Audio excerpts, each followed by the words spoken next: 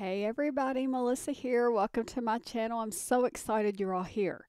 So today we're going to be in Excel and Outlook because I want to show you how to import contacts from an Excel sheet to Outlook. So say somebody sends you an Excel sheet that has names, addresses, phone numbers, or other contact information.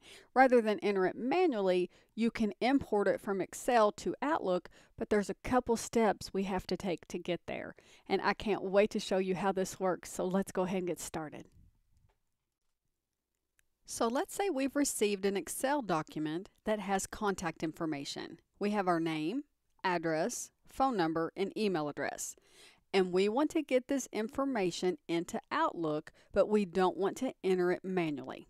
So we can't do a direct import from Excel into Outlook. However, we can create what's called a CSV file, and CSV stands for comma separated values. And we're going to create that CSV file by going to File, Save a Copy or Save As, and then we're going to tell it where we want to save it. And in our drop down here, Save as Type, instead of Excel Workbook, we're going to go down to CSV. Now you don't want the CSV UTF-8, you want to go down to CSV, comma, delimited, and choose that one and tell it to save. Now I want to just take a quick second and show you what a CSV file looks like, just in case you have never seen one. This is what it's going to look like. It's going to say type CSV.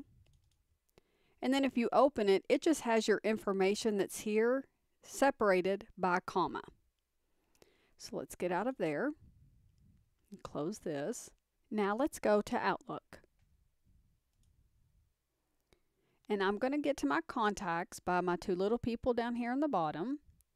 And we're going to go to File, Open and Export, Import Export, and our Import Export wizard pops up. Now we're going to import from another program or file because we have our CSV file. So hit Next. We're doing a comma separated values or a CSV file. Next. We're going to browse to where that CSV file is. It's here. Tell it OK. Now in our options, we have the option to replace duplicates, allow duplicates, or not to import duplicates at all. Now personally, I tell it to allow duplicates because I want to review them myself and decide which one to keep. But this option choice is totally up to you. So tell it Next. It's going to default to our contacts. Tell it Next. And tell it to finish. Now looky here. Let's open this up. It imported our name, and that's it. So if you remember, we have name, address, phone number, email address. The default mapping is the name only. So let me show you how we can work around this. I'm going to delete these. Let's go back and do our import process again. Open and export, import export, program or file, CSV or comma separated values, browse. Okay. Next. Next. Okay. Now we're going to go to Map Custom Fields. And as you can see, if we expand name, first name, last name, it automatically brought that in.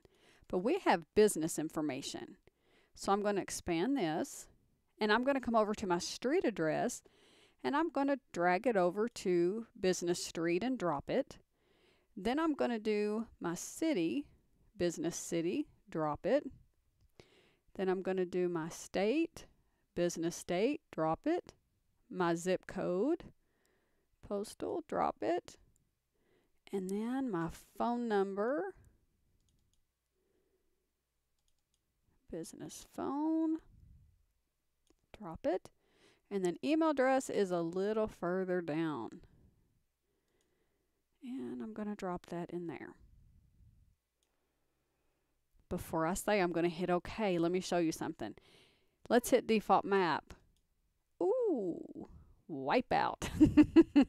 So a lot of people think that if you hit that default map, that it will take what you've just done and make it a default mapping. That's not what happens. So now we get to go back and redo it. But hey, it's good practice. First name and last name, always there. That's built into the Microsoft logic. Pull this up a little bit. Okay, let's go back and get our street address and our city, state, zip code, business phone number, and our email address. All right, now we're going to tell it okay. And now we're going to tell it to finish. And let's see what happens. Keep your fingers crossed. No, it'll work, I promise. See, you can tell here it already has. And if we go into the contact card, name, email address, phone number, and address. The only thing that you have to change manually is how you want to file it as and how you want it to display as. And there you have it. That's how you import contacts from an Excel sheet into Outlook. Now just keep in mind that it works the same way no matter where that CSV comes from. If you export it from Google Sheets or you export it from LibreOffice or anywhere else, or if somebody just sends you a straight CSV, it works the same way when you go to import it into Outlook. If you found this video helpful, please give it a thumbs up. If you'd like to see content like this in the future, please be sure to subscribe to my channel before you go. And if you have any questions, feedback, or ideas for future content, then drop me a comment, and I'll see you in the next tutorial. Until then, thanks so much for watching.